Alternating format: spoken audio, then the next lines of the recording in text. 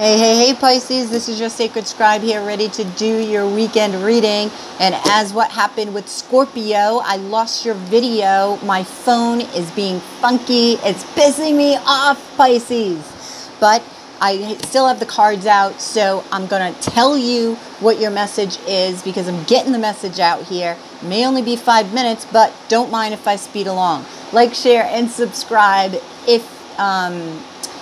If you like the video, please subscribe, please comment. If you're interested in a personal reading, the info is in the description box below. All right, Pisces. You, like Scorpio, need to listen to your intuition, okay?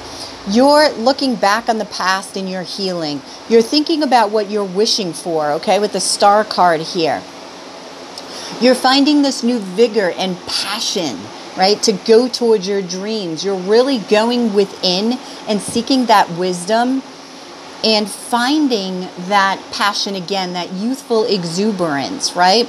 You're learning what needs to be cut out of your life with the King of Swords here. Karmic justice is being restored, but you've also got the Justice card and the High Priestess, so you need to go within and listen to your intuition. With the King of Cups here, right? The Page of Pentacles and the King of Swords, I feel like you want to communicate with somebody, or they you.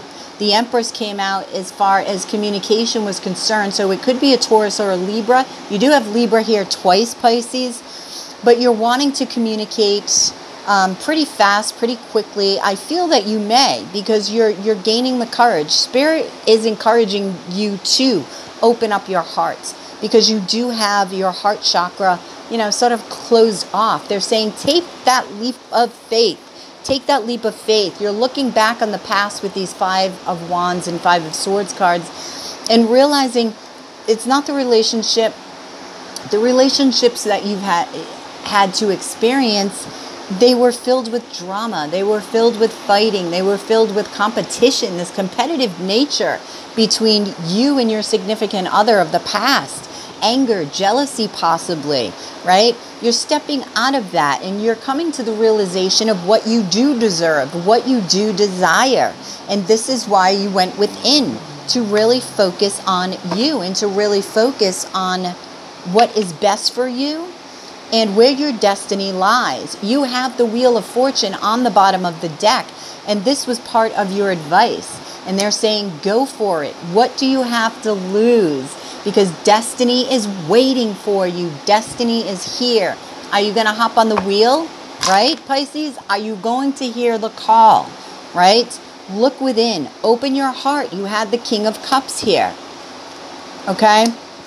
The Ace of Wands is talking about going towards your passions. You really need to go. Go, go, go. Action, action, action is what I'm feeling here, okay?